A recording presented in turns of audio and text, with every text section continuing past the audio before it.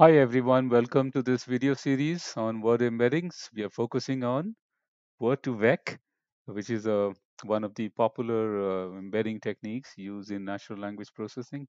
In the previous video, we talked about the training process or how we prepare the training data for generating word embedding. In this video, I'll be showing you the basic idea of embedding and how we use that basic layer of embedding in TensorFlow and Keras. So I'll provide you with a walkthrough, a comprehensive walkthrough of a text classification example using IMDb dataset, and this will be a binary classification. The focus is not on sentiment analysis or binary classification. Focus is on understanding the default embedding layer provided by Keras and TensorFlow, and let's see how they work for a general numeric data, and then we will extend the idea to word to vec. That's the purpose. So we will do a dummy download of a data set from a URL, and then we'll do some preparation of data, training and validation, a little bit of pre-processing, and then model creation using TensorFlow API and model training. And optionally, you can use Tensor TensorBoard, or without using TensorBoard also, you can complete the model training here. Some essential libraries, TensorFlow library here, sequential model, dense for fully connected, and embedding layer. This is what I'm going to be showing you in the code here.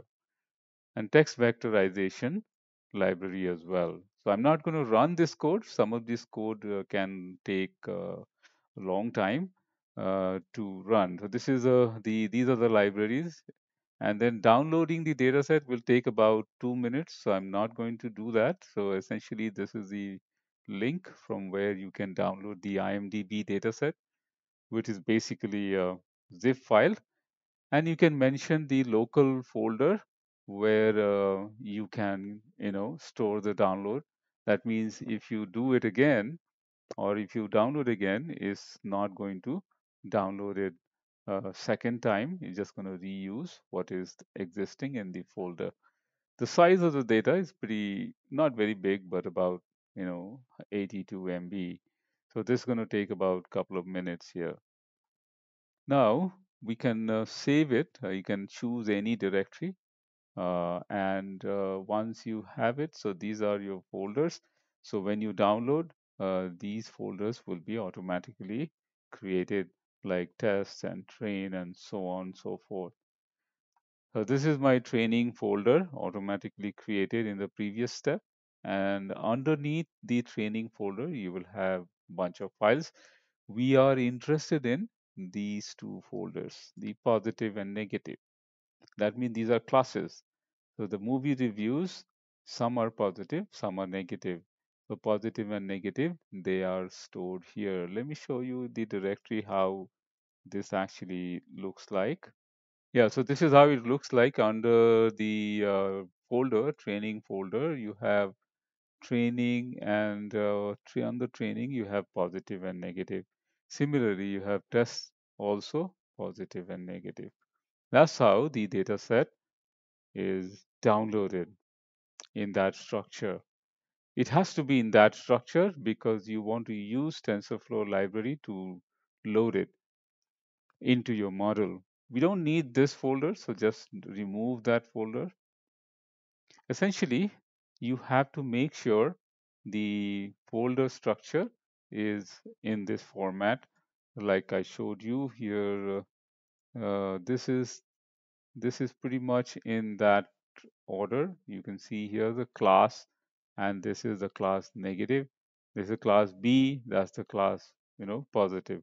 So you have to mention the main directory, which is my, let's say, training directory is my main training directory, and under training, you have positive and negative. So this is the structure that is recommended by TensorFlow.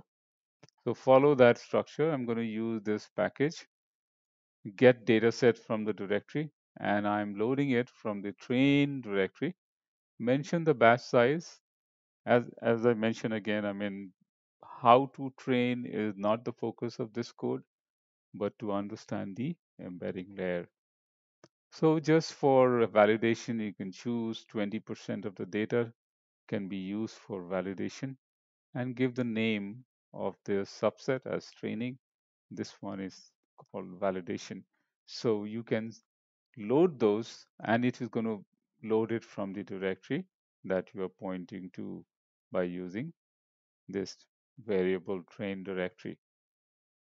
And after that, you set up the the batch, which will automatically read from those directories in terms of a batch. Okay, so it's going to read the data in terms of a batch. So this is how the movie reviews look like. Somebody wrote it, some opinion about the movie, positive and negative, and the labels are automatically given, like when you return or when you take the data from the batches, it is automatically going to label it, positive as 1 and 0 for negative. Now a little bit of optimization, just because it's a large data set, you might want to optimize the fetching of data and storing the data in the memory. So TensorFlow provides you auto-tune parameter, and that essentially loads the data into the cache. So just mention uh, the cache and the prefetch, and it will automatically bring the data or save it into the memory. Now the real thing is how we actually use the how we use the embedding layer. Okay. Uh, so essentially how we are going to create the embeddings is, let's say this is the movie review. We have to tokenize. That means we have to break it into words, and then each word will be assigned some integer number or unique integer number. And then we can use the embedding layer. So the embedding layer is simply a lookup table, and it is associating the integer indexes that we have created in the previous step with randomly initialized vector. So first it will be, randomly initialized vector. Then through the training process, the vector will be optimized. And dimensionality is something that we can mention in the layer. So for example, here, let's say I'm creating the embedding layer of which can take 1000 words or 1000 numbers, and each of these numbers can be represented by using 5-dimensional vectors. Now let's say I'm going to feed these numbers 1, 2 and 3, and notice here, after feeding this to the layer, 1 is going to be represented by random vector, dense vector, and 2 is being represented by this dense vector, and 3 is represented by the vector here. This is the purpose, or this is how the embedding layer actually works. So in our case, instead of 1, 2, 3, it would be some integer given by us, or we can use TensorFlow package called text vectorization, which will provide the integers automatically. So the little bit of a change here is just the numeric data, but for text data, things will be slightly different. For text data, essentially you have, let's say, review, and these reviews have some words, and another review, some words here, and some more reviews, and each of the review can be of different length, and these are your samples. So let's say we have 3 samples, but you cannot pass different length data or samples to the model. We should standardize it. So we can say that the sample length can be 200. So we need to pass these two things together to the embedding layer. Essentially, we can say 32 and 10. That means 32 samples, and each of the sample or each of the movie review is 10 words. 64, 15, 64 samples, and each of the movie review is consisting of maximum 15 words. That's how we need to provide the input to the embedding layer.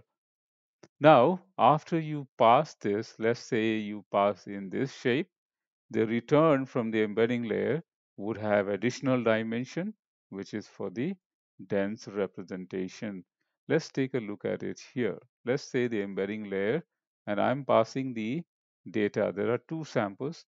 The first sample is consisting of 0, 1, 2, and these are tokens. And similarly, second sample is having 3 tokens here.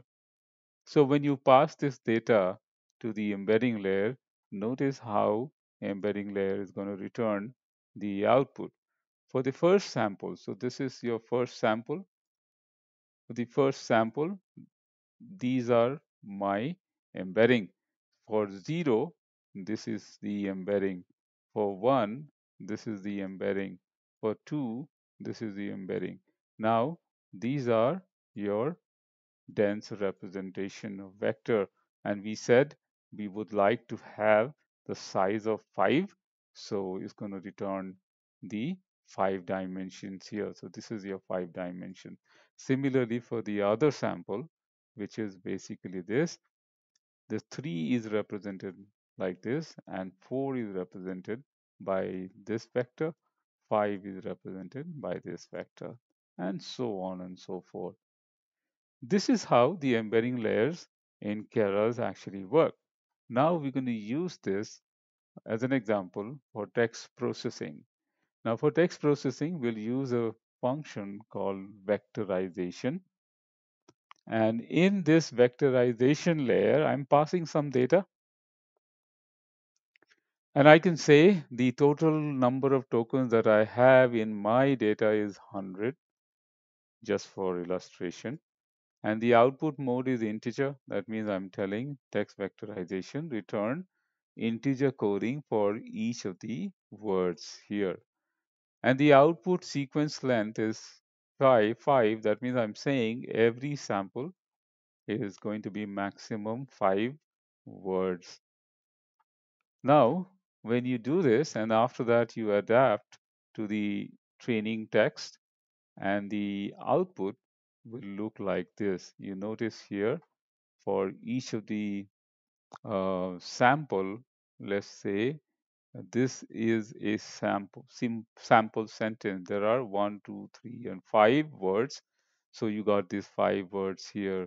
Similarly, for the next one, you have this one here. So likewise, you can convert the text data into a numeric format here. So back to the code, the same code imdb. So let's create a function which will do some customary pre-processing, really not required. Just the basic pre-processing of lower casing and removing some of the unnecessary HTML code. And this function is going to be applied on the text data. Let's say we have 10,000 vocabulary words. It could be more. In practical projects, it could be 100,000, 500,000, or even more. But in this illustration, I'm taking 10,000 as the vocabulary size, and each of the sample or each of the review is going to be a length of 100. So now I'm going to call the text vectorization, provide the function which the vectorization will apply on the text data, mention the vocabulary size, then you tell vectorization to provide the encoding of the text or the word in terms of integer. Also mention the sequence length, which is 100 in this case. Map it to the data that we have, adapt to the text DS or data source that we created earlier. So now this is done. So now you have a vectorized layer or vectorizer layer, which has encoded the input data, which is movie reviews data in terms of integer coding. Now we can construct the sentiment analysis model, and we will use continuous bag of word, or you can use skipgram model as well. Embedding layer, we described it earlier. Embedding layer is going to take the integer encoded vocabulary, and it will convert those integers to a dense representation. And that dense representation would be the input to the neural net that we are building. So sequential model, the first thing that you need to pass is the vectorizer layer, which is encoded, and also each of the encoding is converted to a dense representation, and that is your embedding layer here. You're mentioning my embedding layer has a vocabulary size of 10,000, and let's say my embedding dimension is 16, for example. So each of the word in the text will be converted to a dense representation of the size of 16. And then we average them, because one sentence will have like many words. So you would like to average them, pass it to a hidden layer. This is again optional. I mean, you could have in text, text processing.